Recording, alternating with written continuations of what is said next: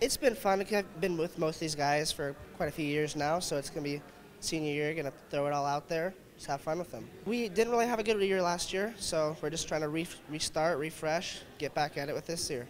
We did a lot of off-ice training over the summer and some more dry land stick handling stuff this year, so just teamwork, getting to know each other, trusting each other a little bit more. Confidence, really. A lot of the guys, they're younger, so the more you build yourself up and work on yourself, the more you can help for the team. Down to 4 teams now, it's going to be different than usual, so a lot more competition and tighten the league up a little bit.